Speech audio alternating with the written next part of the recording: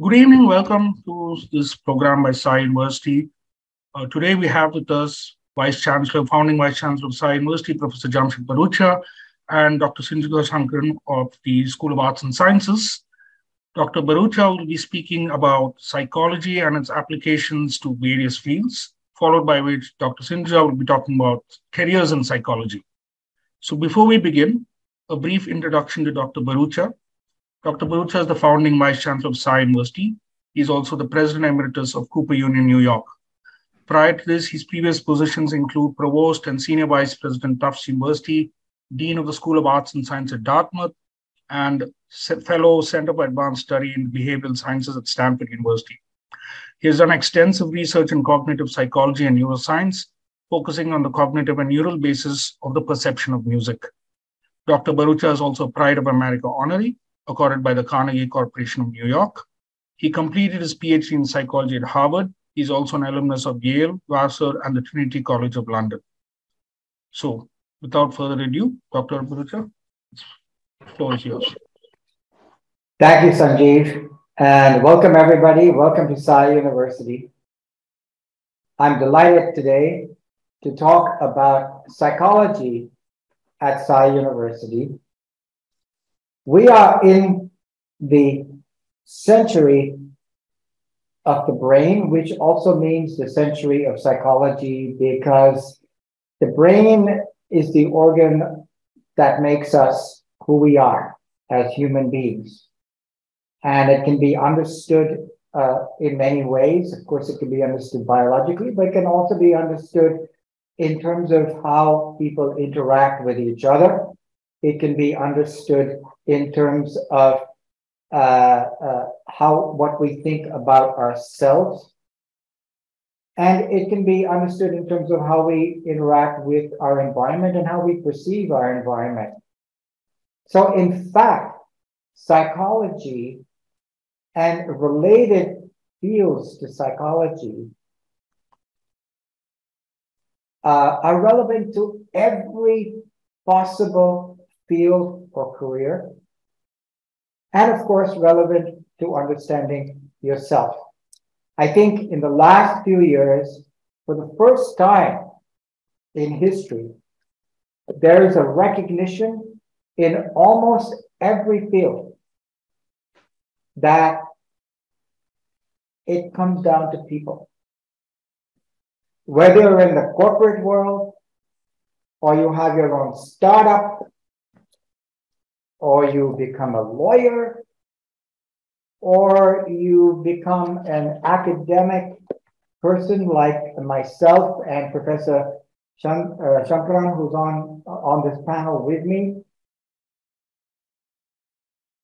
Anything you do in life professionally, you'll find when you are in the work situation, the biggest problems that occur in organizations are about people.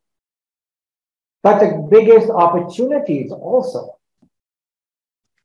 come from people, because organizations are organizations of people. Long ago, management was more about managing processes,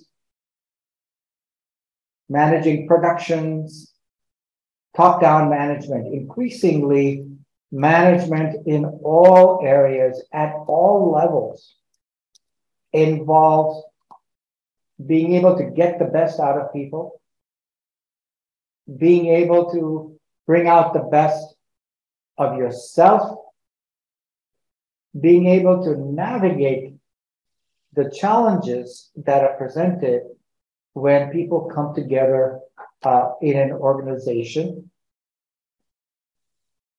Now, in your personal lives also, obviously, psychology plays a role. It can be a question of trying to better understand yourself. Self-understanding is a lifelong journey. And one of the things we do at Sai University is for all students whether you're in the School of Arts and Sciences, the School of Computing and Data Science, or the School of Law, we want students to begin or continue, if they've already begun that process, the process of a lifelong journey of better understanding themselves. We also spend our entire lives trying to understand others in our personal lives, members of our family, members of our community. And finally, we need to better understand mental health, mental illness in all its forms, and well-being, so we can try to live as positive and happy lives as is possible and help others to do that. In India in particular, I think this is a critical moment in time where your generation of students who are entering college has understands that mental health should not be stigmatized. Mental illness should not be stigmatized. It's still a culture where there's a lot of stigma. But we at Sai University seek to prepare your generation to be citizens and leaders and creators, change makers, or homemakers who have a better understanding of mental health and well-being, because every single human being, whether you feel that you're suffering from a mental illness, or you have a condition that is debilitating for you psychologically, every single human being has something to contribute to their home life and their work life. And understanding psychology helps you to bring out the best. Now, the difference between learning psychology at a university like Sai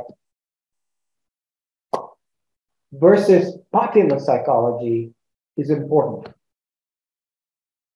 We all engage in psychological theorizing. We say, oh, that person's crazy, or that person is nuts, or, I don't like that person. That person's too emotional. That person is introverted. That person is my mother is this, my father is that, my sister is this, my cousin is that, my teacher is this. We talk about people and we make judgments about people all the time, every day. But unfortunately, we do that on the basis of popularized ideas or traditional ideas about people. What you learn in a university, you take a course on psychology or any of the related subjects, including neuroscience, cognitive neuroscience. What you learn is research-based psychology. There's now over a century of serious scientific research in psychology. And that enables us to give you a more sophisticated, a more nuanced, and a more accurate understanding of people than what you might pick up just from talking casually to people or reading popular news outlets. So I'm going to just talk for a few more minutes about how psychology pervades everything and about how research-based psychology at a university is represented in different kinds of areas. Then I'm going to turn over to my colleague, Professor Sindhuja Sankaran, to talk about careers specifically in psychology. So let me just take a few more minutes to reiterate psychology, studying psychology, whether it's you major in college, whether you have a minor in psychology, or whether you just take one course in psychology while you're in college, can give you a better understanding and can improve your ability to succeed and be productive and happy in any profession that you follow, because all professions involve people. And of course, helps you understand yourself and others in your personal lives. At the university level, psychology is typically represented in different subfields. And at Sai University, we would offer courses in all of them. And they include social psychology. In fact, in the first semester, there will be a course taught by Professor Sankaran on social psychology, how people interact, and a related field, personality, would also be something you'd be able to learn a little bit about research-based understanding of personalities. There will also be a course on psychopathology, which is mental illness, a better understanding mental illness. Another sub-area is developmental psychology, which is about how we develop as individuals from the time we're born.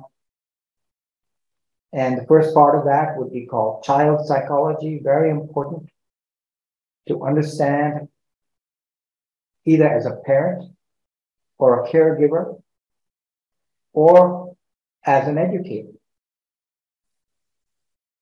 Cognitive psychology is another sub area, which is my field, and it relates very closely to AI, machine learning. So in fact, even students in BTech, computing and data science, benefit from learning psychology. There are many, many connections, because when we talk about developing artificial intelligence, most of the work in artificial intelligence is based on an understanding of how humans think and how humans solve problems. And the same is true of machine learning. In fact, the most powerful machine learning algorithms in computer science, deep learning, have their origins in psychology, because they come from an understanding of how neural networks of neurons in the brain are interconnected, and how the connections change all the time. As I speak, the connections in your brain between individual neurons are changing, and that enables you to remember parts of what I say. It might change slightly the way you think about things. Psychology relates to law very, very closely. And our BA LLB students would certainly find it to be an enormous help, because the courtroom is a very intense interpersonal dynamic. It involves testimony by eyewitnesses in a trial. It involves decision-making by juries or judges. And all of the things you learn in psychology about stereotyping, about how people judge each other, how they evaluate information about people, about groups, how groups function and think together, about emotion in those situations. All of that comes into play. And finally, psychology is an highly interdisciplinary field.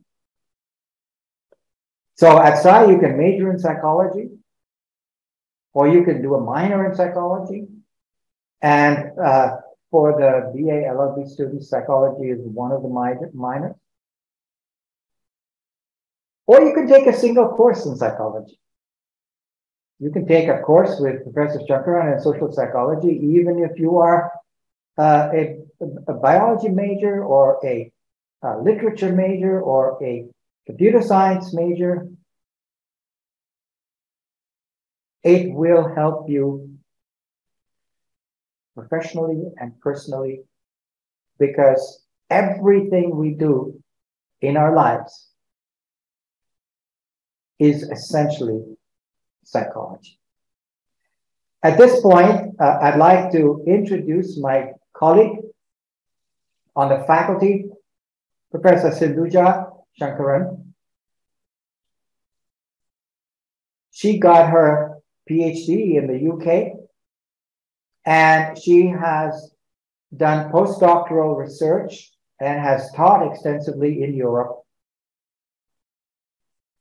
and has returned to India, just as I had returned to India after decades in the United States, to help create this fabulous, unique ecosystem, Sai University, to bring out the best in our youth. So let me turn it over without further ado to Professor Sindhuja Sankaran. Thank you, Professor Bharucha, for this introduction and a very inspiring speech on why psychology is important. Being in the field myself for over almost 18 years, beginning at my undergraduate, during my undergraduate times, I still learn something every day, and sort of reiterates the whole idea that psychology indeed is an everyday subject. What I'm going to be speaking about today is how whatever you learn in psychology, how you can apply it in various careers that you have, that you might want to choose. It's not necessarily only going to be careers strictly about psychology, which I will talk about, but also related careers where you can use your psychological knowledge and continue working in that area. So I have a short presentation, so it's easier for you to understand and see what I'm talking about.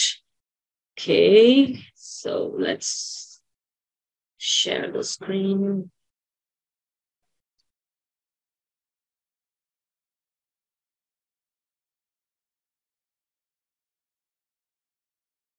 Okay. Yeah, I guess you can see my screen, right? So let's go on with this. What can you do with a psychology degree? So that's a question that we will hope to answer in this presentation. So there are some general roles that you can take in when you become, or rather when you study psychology. This would involve probably doing your master's degree, or maybe a PhD, or just a bachelor's degree is enough. But these are typically the roles that is purely based on psychology that you can do. The first and foremost and the most popular one is that of a clinical psychologist. So what, for example, the course that you will be learning, that is psychopathology, you will be steering towards becoming a clinical psychologist. For this, for sure, you need a master's degree and an MPhil degree. Essentially, you will be dealing with patients. You will also be working closely with psychiatrists who can prescribe medicines, and you cannot. But what you will be a specialist in different kinds of therapies. So you have cognitive behavior therapy, you have psychotherapy, you have gestalt therapy. There are various kinds of therapies that you will learn about, and therefore you will be able to address the patient's situation depending on what therapy might work best. So that's a role of a clinical psychologist. Now, the second one is a counselor. So this is based on counseling psychology. It's not that different from a clinical psychologist, but the counselors basically work on more everyday issues, such as family problems or relationship issues, problems with academia, problems with, let's say, your sports, whatever it is. So you sit with the person and you talk to that person, and they just help you gain some kind of an insight in understanding what is going on and what can you do. So clinical psychologists probably will be dealing with issues such as depression, schizophrenia, bipolar disorder, but the counselor will not be doing that. So that's the primary difference between the two of them. You can get into social work as well. When you're working with a small population or a specific population, you need to know how to address people. You need to know how to engage in conversations with people. You need to be sensitive. And at the same time, you need to make sure what you're doing actually comes out properly. So social work is also a very, very important role. You can be a social activist as well. Especially, for example, when you learn in social psychology, you will learn about collective action. So what can you do to come together and, for example, protest a particular cause? When you're working towards the betterment of a minority community, you could be a climate change activist as well. It's absolutely anything, but the knowledge of psychology would really help you in your activism. And last but not the least, which is very related to being a social activist, is humanitarian work as well. There is something called creative movement therapists, and this is relatively new. So this is where you have your art therapy, dance therapy, theater, drama therapy, and these are basically creative movements. So you can get an extra degree in these particular subjects, and obviously using creative movements such as art, drama, and theater, you will be helping music as well. You will be helping the patient overcome and certain issues that they might probably have. So these are the general roles, for example, that you might be taking on as a psychologist, as someone who has studied psychology. Now, let's look at some different settings where you can actually use your degree. So we have an educational setting. The most common role that you can take is that of an educational psychologist. An educational psychologist helps in developing, for example, the curriculum, in helping students in the way that they are. So for instance, let's take the example of children with special needs. So there's an ongoing debate between whether they should be studying in special schools or they should be integrated with the other children. So typically an educational psychologist with probably a social worker will come together and see the way that the two groups can basically integrate and study together. So that would be the role of an educational psychologist, predominantly in an educational setting. School counselor. So again, this is similar to a counselor, but the setting will mainly be that of a school. You can also be a special needs educator. Again, you probably have to have another degree. So working with children with special needs, working with adults with special needs, it requires a lot of patience, a lot of empathy. You need to know exactly how someone is behaving and how not to react, how to respond, and educating the parents as to how you're supposed to be with someone who has autism or ADHD or Down syndrome. So special needs education is also something that you can take on. Of course, you have the role of academia, which is where I have got into, and Professor Bharucha as well. You work at universities, you start with your PhD, then you climb the ladder, postdoc, lecturer, so on and so forth. Typically, you teach at the university level over here, but you can also do research. So let's just say you're a scientist in that regard. You have a research topic, and then you try and figure out and engage in experimental work or not to try to understand certain problems, certain scientific problems, and continue with it. So again, literally every field of psychology that you learn, you can do research in that field. So if you're interested in discovering new things, then researcher is something that might be of interest to you. The next setting we'll see is the basically policy making setting. So this is not necessarily you taking the role of a psychologist. This is how you can use your psychology degree in these aspects. Now let's look at health organizations. So for example, WHO. We all know what's happening all over the world, that's COVID.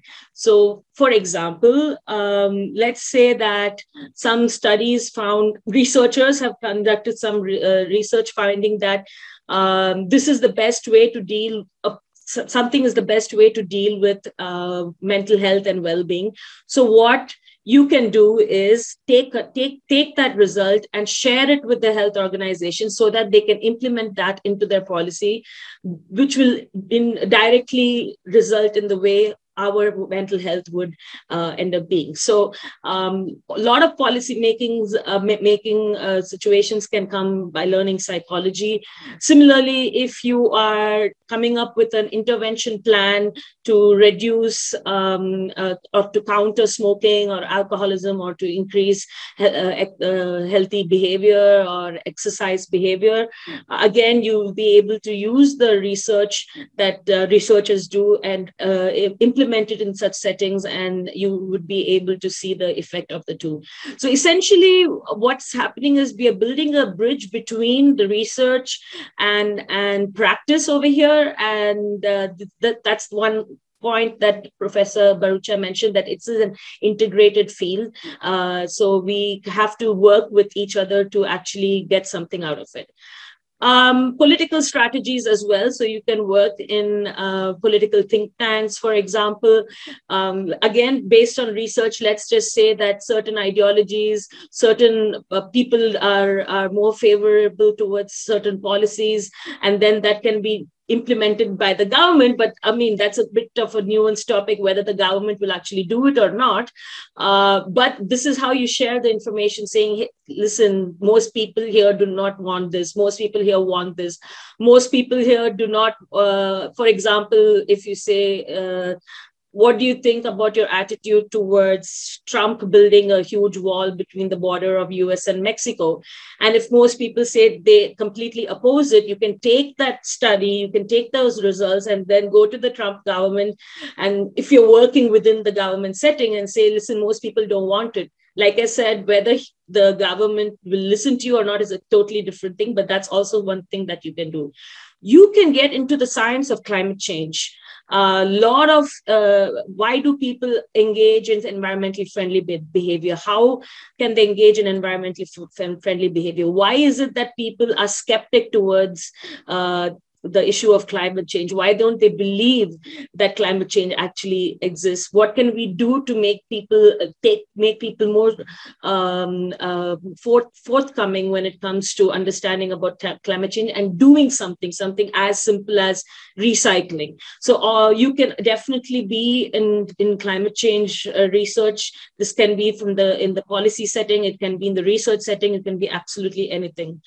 You can these are rather interconnected. You can help with laws related to immigration. You can relate it to integration as well. If you have migrants coming, for example, to a different country, what you can do to integrate them into a society, or if they're coming from a different state in the Indian context, how you can help them in the integration context. That's also something that you can do.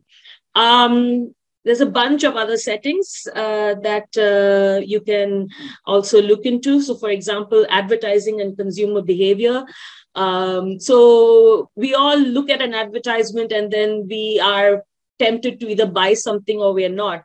What's actually happening is that the advertisers are saying, okay, something like this would tempt people to go to have some favorable attitudes towards this product. So let's do that. And basically what's happening is that is your psychological knowledge that's being put into advertising. Certain words might work better than the other words. Similarly, consumer behavior is what kind of decisions that you take, that you engage in to buy something, what kind of decisions you engage in for, let's say, even something as simple as shopping. So advertising and consumer behavior is one such setting where you can really use psychology. We are in a generation of social media. You can work in any social media company, Twitter, Facebook, whatever it is, because this is psychology. With Twitter, for example, if you're looking at hate speech, you can taper it down. When it comes to Facebook, if you have algorithms in Facebook, right? So actually, what they what they found out was when you write post that is related to emotions of astonishment and interest or so on and so forth, the algorithm picks that up and it generates your post in other feeds. So you have such nuanced things. So having a psychological knowledge in this area, it will also be extremely useful. For those of you who just want to write content, what kind of content is going to be eye-catching, what is going to keep people's interest, what kind of content is good, and in terms of also morally good, what is humanizing versus dehumanizing content, how can we be less biased in our writing, how can we make sure we don't engage in stereotyping while writing. All of this can come with the knowledge of psychology. Public relations is also something. You work with people, so you know how to talk to people and so on and so forth. Sports is another area where what you can look into. So if you are an athlete yourself, or if you want to get into the sports field, why do some players perform better than the other? What are the different the reasons why some people do not perform properly? So for example, if you see one day the Indian cricket team has performed really badly, you'll sit and analyze and see what went wrong. There's perhaps too much anxiety, perhaps there's the kind of cognitions, the kind of emotions that they are experiencing. Again, it's all in this the psychology domain. And finally, this is something new you can do, cultural training. Right now, where we're in a multicultural society, right? And it's very important to understand different cultures so that you can engage with everyone. So many people engage in cultural training practices. When I used to live in Europe, there were cultural trainers wherein they try to integrate Europeans and, let's say, Indians or Spanish people or Italians, and just to make sure that everyone understands each other and the whole process is smooth. I think that's the end of my presentation. If you have any questions, I guess we are free to answer. So, Sanjeev, do you want to coordinate the questions? Sure. So thank you, Dr. Bharucha, Dr. Sindhuja. So attendees, it's now open for questions. You could raise your hands, and we would ideally prefer if you could just unmute yourself and speak, and if you're comfortable, you can turn on video as well.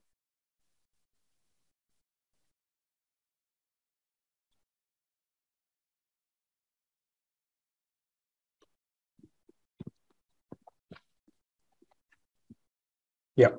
So there's a question. Tanya, please unmute yourself and you can ask a question.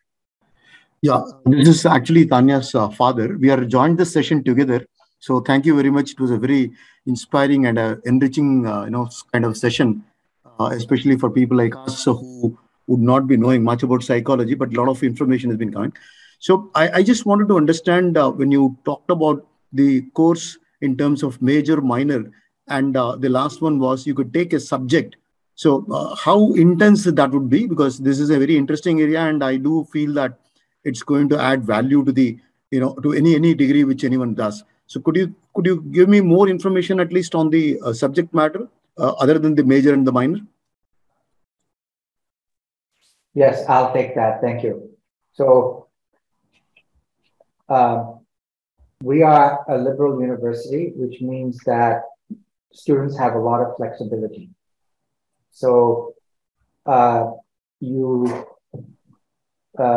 matter which of the three schools you are enrolled in, you will have the opportunity to take electives, which means uh, each year you'll be able to take a certain number of courses that you can pick from the entire menu of courses in the entire university, just to explore your interest. And that means that no matter what your major subject is, and even if you don't do a minor in psychology, you can take a course. So for example, if there's a course on psychopathology, which is essentially mental illness, if you have somebody in your family who has an issue and you just want to understand a little bit more, you can just take that one course. Or if you are interested in, say, you're a biology major, you can take a psychology course because biology and psychology are very closely related. Sometimes it's called cognitive neuroscience, social neuroscience. It could be physiological basis of psychology. If you are, as I mentioned earlier, if you're a law student, undergraduate, psychology is immensely helpful. You can take, for our law students, BA, LLB, psychology is required. So you'll have to take 3 courses anyway. Even if you're a BTech student, you can take a psychology course out of personal interest, or as I said earlier, understanding artificial intelligence, understanding machine learning, all of that is psychologically based. If you have certain personal issues, you want to help to understand yourself, it's always good to take a psychology course that puts you on a footing to learn about research-based psychology, and rather than just absorbing what you get in popular culture. As I mentioned before, developmental or child psychology. Everybody is interested in children. And I have to say, there's I also give lectures separately on how we misunderstand adolescence. All of the students on the call, I think you are all adolescents. There's a huge amount of research recently, just in the last decade or so, on the adolescent brain, which suggests that we as teachers and parents tend to misunderstand adolescents. And if we have a better way of understanding them, why they behave the way they do, then everybody would be better off. So, Professor Sankaran, would you like to add to that? I think you've pretty much covered everything that needs to be mentioned. I think I have a couple of questions, so I will probably take those. Just one more question from my end before I finish. I'll quickly take it. Sir, there was a mention about a book called Teen Brain. It was mentioned by our chancellor during the interactions, which about a week back. So would that be the right book? I mean, Teen Brain is what I heard, but I wasn't sure about it. Well, there are quite a few books on the teen brain. If you want to email me, I can recommend a good research-based book, because as I said earlier, there are a lot of popular books and I want to be sure you get the right research. You can always email me at bc@sciuniversity.edu.in. What we have, one of the things I did with our first year batch who completed their first year is I did a module for all of the students on the adolescent brain, which I think they found very interesting because they're all adolescents. And most of us in adolescence, at some time or another, have some friction with our elders, our seniors. And to help to understand that, it helps, it depersonalizes it if you understand what's going on in the brain. So for example, one of the big discoveries that's been made is that the brain connections between the frontal lobe and the amygdala, which is a center responsible for emotion and risk-taking, does not get fully developed until you're at the end of your adolescence, which also explains why a lot of teenagers take and end up engaging in risky behavior, even if you've explained it to them. Okay, so it has lessons for parenting and for teaching. We shouldn't waste our time lecturing kids and saying, if you do that, you know it's wrong, you know it's risky. Don't you, why are you so irresponsible?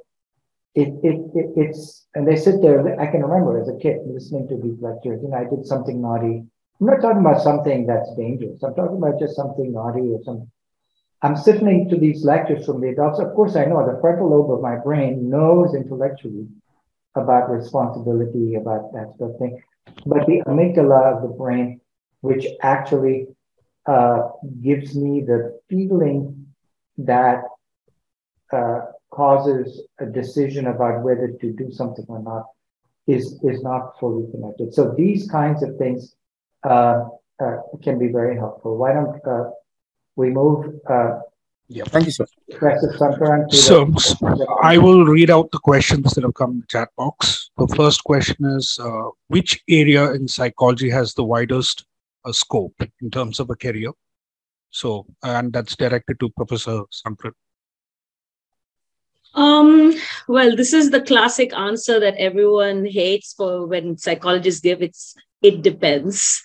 So if you want to be a practitioner, obviously clinical psychology and counseling psychology is the main way forward. If you want to engage in academic research, literally any field would work. You go to a university profile, and then you will see social psychology department, cognitive psychology department, developmental psychology department. Some colleges even have climate change, psychology of climate change departments as well. So it's for research, it's really quite vast. That would be at the postgraduate or PhD level. Yeah. That's my short answer. Professor Bharucha, do you have something to add to that? No, that's right. I think it's right. Clinical psychology, counseling psychology, but any field, for most of them, your prospects, of course, professionally, career-wise, are enhanced if you go on to do postgraduate or PhD work. And I can tell you that almost all of the fields today, whether it's organizational behavior as taught in business schools, or it's marketing as taught in business schools, or it's political science or law, is deeply influenced by psychology. So you can carry on in any one of those areas. Thank you, Professor Sankaran and Professor Bharucha. Next question is, which universities are best for research related to psychology in India? It's a pretty broad question. Yeah, I would have to give you I won't give you a vague answer, but then I just moved to India a few months ago, so my knowledge is rather limited. But for example, Delhi University, I know some colleagues who have done some research there. Ashoka University in Delhi, they have done some research there, and hopefully Sai University very soon. There are some independent research organizations, research labs that conduct research. I can't remember the name, but there is one such thing. And also NIMHANS in Bangalore, for example, if you're into clinical work, they also engage in research practices. But you'd have to check each university department and see how it would be. But this is what I can think of top of my head. Let me add to that, that at Sai University, you can engage in research even as an undergraduate student. Traditionally, you have to wait until you are postgraduate or PhD to do research. But the new method really is that if you're really interested in something, you can, even when you're in an undergraduate program, you can approach a professor and say, I'm interested in seeing what research is like. and you can usually get credit. Part of your credit hours towards graduation can be for doing research with a professor.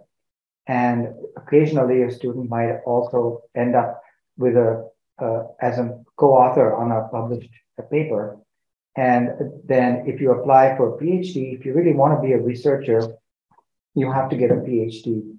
And to apply to a top PhD program in India or abroad, if you have done some research with a professor as an undergraduate, that gives you a huge leg up in getting into the best PhD programs. So we are at Sai University going to be able to offer credit for, it's like taking a course, but if you're doing one-on-one work with a professor or with a team under the supervision of a professor, and you learn about research by doing it. Thank you, Professor Bharucha. Next, we have a question, which actually is a question I get a lot when I go out. What is the difference between a BA in psychology and BSc, and which is a better option? I don't think one is better than the other. It's basically the content that you learn and how you implement them.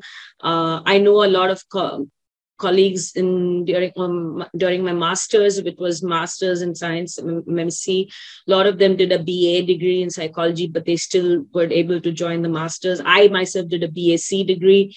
So there is no particular difference apart from what would be written on your certificate. So it's not going to determine whether you would be getting a better job or you would be going to do your master's or PhD. It's just my opinion, but perhaps someone else wants to add to that. Yeah, let me add to that. I know from polls that huge numbers of Indian students want to go for postgraduate or PhD abroad. And I can tell you from experience that the best PhD programs in the world in psychology don't care if you've had a BA or a BSc. What they care about is assessing your potential as to do research, and so that doesn't matter overseas if you're looking for postgraduate or PhD overseas. Thank you, sir. Am I on mute? No. So we have one more question. This is from Bharucha. She says, it was really interesting to hear about cognitive psychology. It was new to me. I'm waiting to hear more. The question is there any way robotics can be connected with psychology? Absolutely, Bharucha. Absolutely. The attempt to make robots as helpful to humans as possible involves psychology precisely. And in fact, in our first year students got a lecture and interaction with a professor at Tufts University in Boston, who was one of the top robotics researchers, who talked about how people are trying to make a robot speak natural language or understand natural language. So to date, when we communicate with computers, we have to use certain kind of syntax. It's very limited, but there's a lot of research on how you might be able to get robots to actually understand just everyday language. So there's a lot of hope that people who have special needs, or the elderly who need assistance, might have personalized robots who can respond to their needs.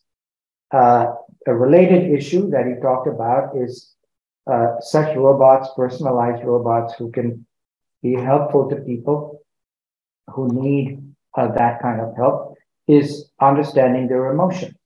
One of the biggest challenges with computer language understanding is understanding emotion. As human beings, we take that for granted. just a tone of voice or a slight movement of the muscle in the forehead. And as human beings, through millions of years of evolution, we can pick up whether the person is angry, is upset, is happy, is sad, is potentially violent, is empathetic, is hostile, and so on. So there's a lot of research going on how you enable robots that are being designed to be personal assistants, if you like, to be responsive in such a case. Even in an industrial context, getting robots to follow instructions, take this part from here to that part of the factory and install it. There's a lot of research going on. It seems like it's trivial, but it's a big area, and all of that involves cognitive psychology, social psychology. And as I mentioned before, yes, robots are a branch of robotics is a branch of artificial intelligence. And to get machines to be intelligent, what 70, 80 years of research in artificial intelligence has yielded, in my view, is that the best algorithms, the best strategies for intelligent behavior have come from biological evolution, from hundreds of millions of years, and that are encoded in brains. And so understanding how humans think, how humans react, how humans feel is proving to be the best way to try to create robots and machines that, now, of course, there are a lot of ethical questions that come up, and our students also are exposed to the ethics of AI research, so that if you do go into those areas, you can do hopefully work that is helpful to people rather than hurtful and destructive to people. Thank you. Next question. Which field in psychology offers the highest pay scale? Quite direct. In my opinion, it depends. If you're a junior scientist, obviously you can't compare the pay scale you would get as a postdoctoral researcher versus a tenured professor. So a tenured professor would get a higher salary. So as a clinical psychologist, you will get paid less than a psychiatrist. So it's really hard to say which one pays the most. But for example, it also depends on what you end up doing with your psychology degree. So if you're going and working for Facebook, you're going to get a lot of money. If you're going to be working as a sports psychologist for the Indian cricket team, for example, you're going to get a lot of money. It really depends on what your career path is. But from a basic psychology point of view, I wouldn't say there's so much of a difference in terms of what pays better. But again, this is just my opinion.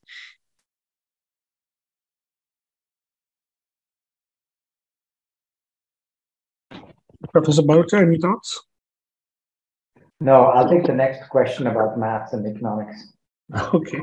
So for a major in psychology, is maths or economics a better additional subject choice?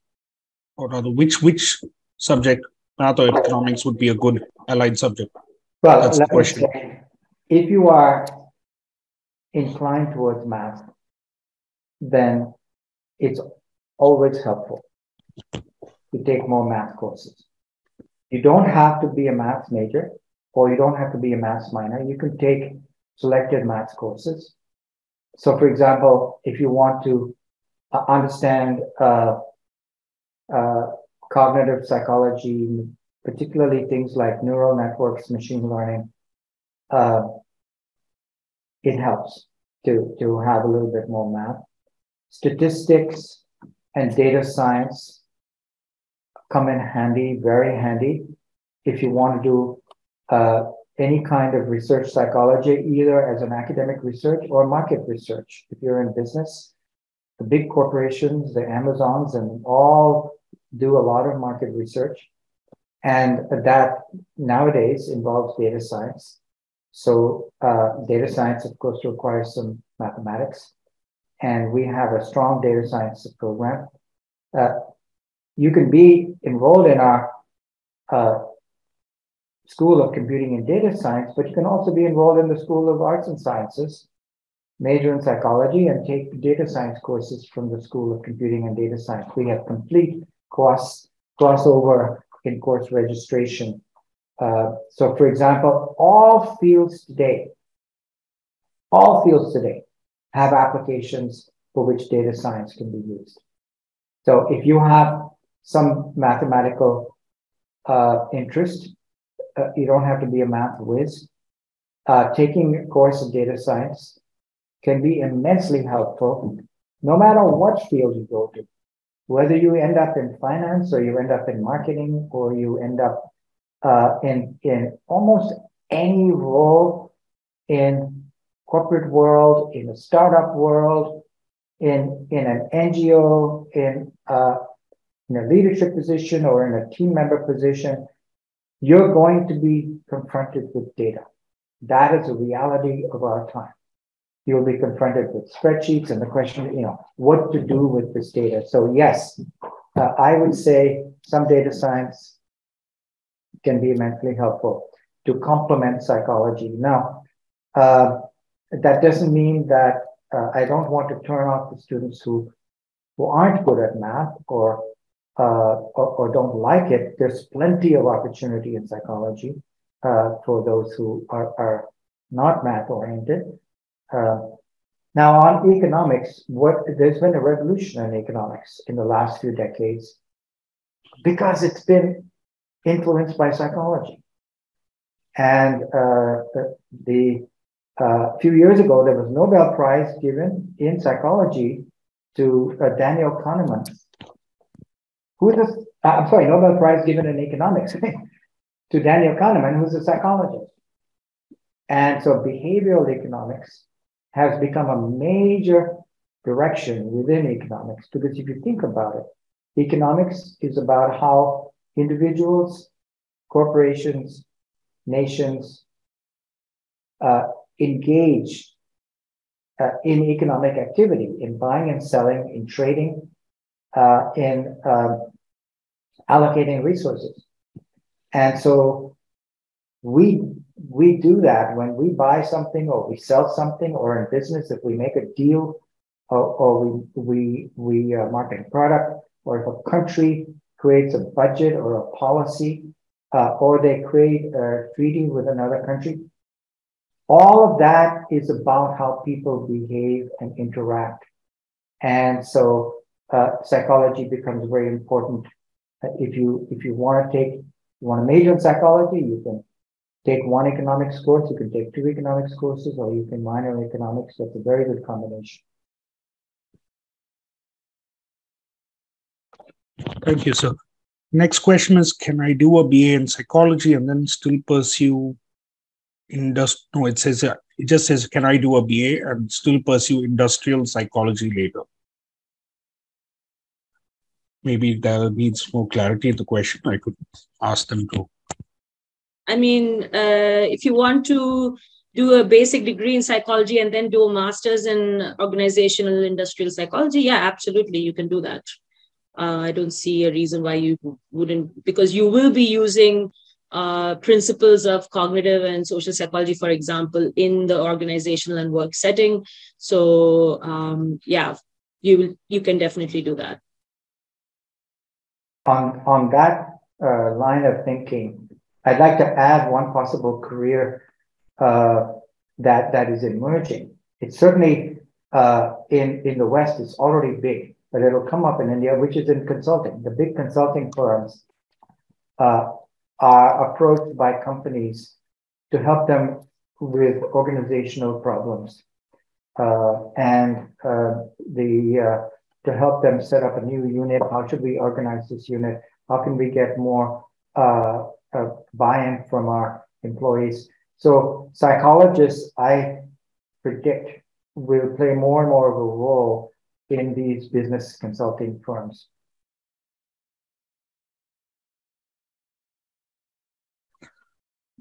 Thank you, sir. Next, hi, I'm doing my BTech computer science as my major. Would it be better if I take economics as my minor or psychology as my minor? Okay.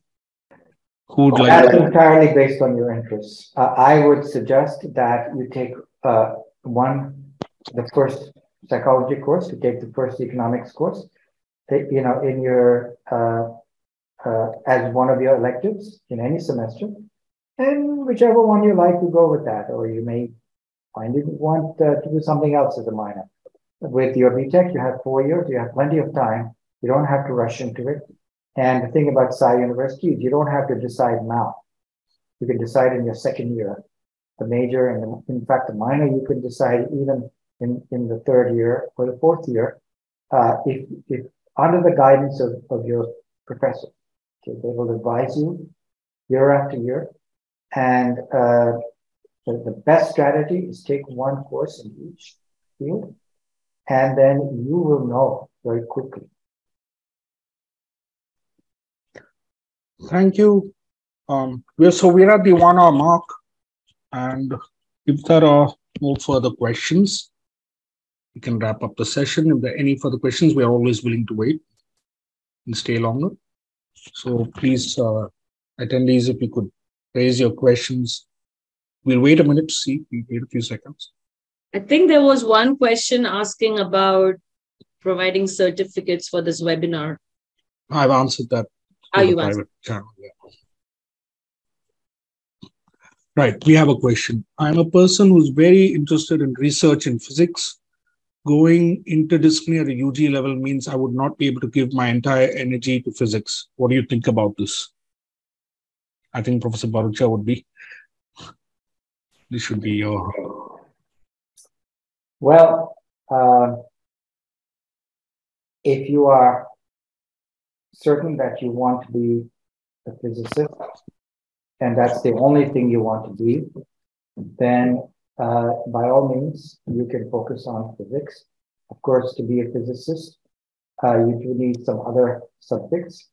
You need a lot of mathematics, and we certainly can provide the mathematics at Sai.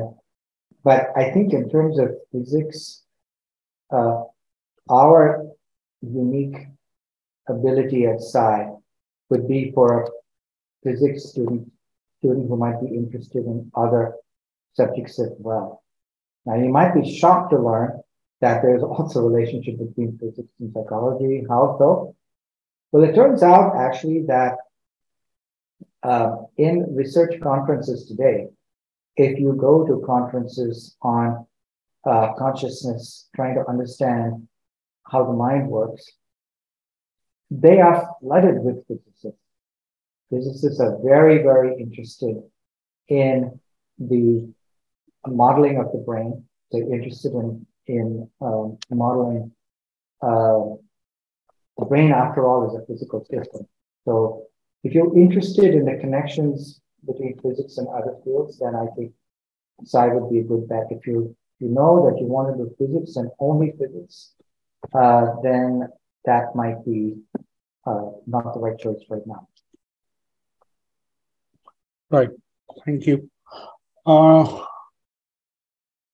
Yeah, I'm majoring in BTech computer science, and I'm looking into pursuing artificial intelligence as my future career path. Could you elaborate how psychology would help me as a minor? Great question, I think. Yeah. Professor Bharucha, you're on mute, sir.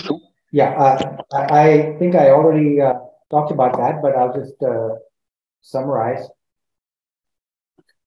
If you look at the research in artificial intelligence from the very earliest days, which is in the 1940s, up until the present, it's been very, very much influenced by cognitive psychology, very much. And in fact, at the top research institutions in the world, the lines between those fields are very blurry. You'll see research seminars where there are computer scientists, cognitive scientists, linguists, because if you want to try and get a computer to understand natural language, you need linguists, and anthropologists, and biologists, neuroscientists. So what you are, when you talk about artificial intelligence, it's really a subfield of what's called cognitive science, trying to understand the science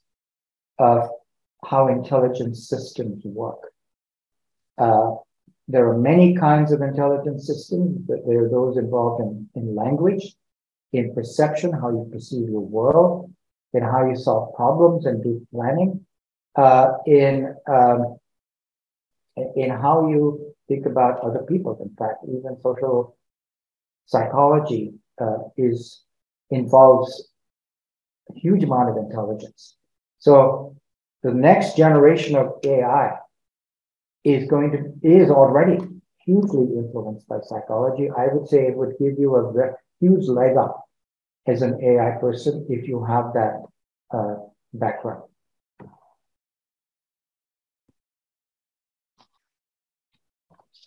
Right. Thank you, sir. So any further questions?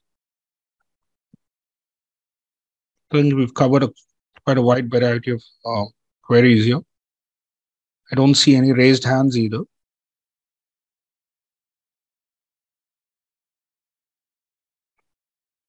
So if there are no further questions, sir, ma'am, shall we? Oh, we just got. Okay. Sir, I wish to become a cognitive neuroscientist. How would taking up a BA BSc cognitive neuroscience help me pursue my goal? Well, Sai University is the only university I know of in India where you can get BA or BSc in cognitive neuroscience. And that is my field.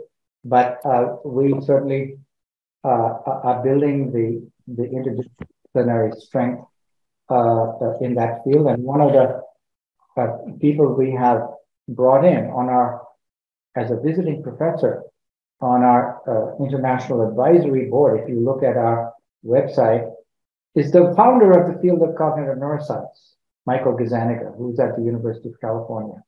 You might have heard of people talking about left brain and right brain. That all comes from Michael Gazzaniga. He's a visiting professor at Sai. He teaches modules. He talks to the students. So, and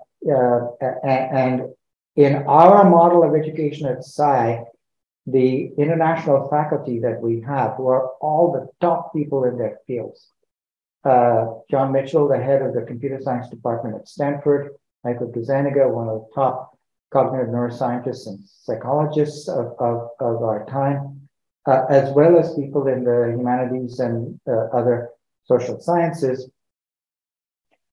Our students, from the very first day of their first year, get to interact with the world leaders in their fields. And then if you are thinking about going on, applying to some of those universities as postgraduate or PhD, you have direct contacts. I would say our number one unique proposition at Sai University, the number one unique thing about us, and our students are already telling us that, is that you get plugged into powerful international networks.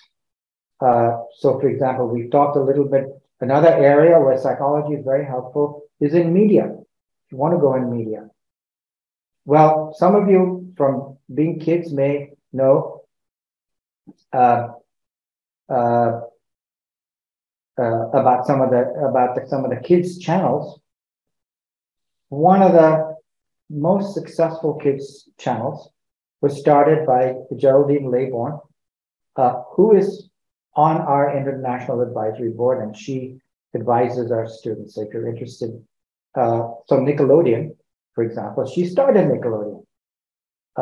And so you get to know these people right away, and whether it's psychology or it's some other field, getting plugged into powerful international networks of peers and leaders right from the very beginning is our unique proposition. So I would leave it at that and say, I see we have another. Will I have Will I have an advantage while applying for further education abroad if I choose my minor as psychology and my major as BTech? And do Ivy League universities consider this combination as an advantage? Well, I spent many years at Ivy League universities. I can tell you, they are very interested in cross-disciplinary connections. A student who's done more than one discipline well is of great interest. This is new to India, but I can tell you at the Ivy League institutions, they don't care as much about which degree you got. Did you get a BTech or a BSc or a BA? They look at your potential and your commitment, what you have achieved and whatever you've done. And if you want to go on in technology and you've done a minor in psychology, absolutely it gives you a leg up.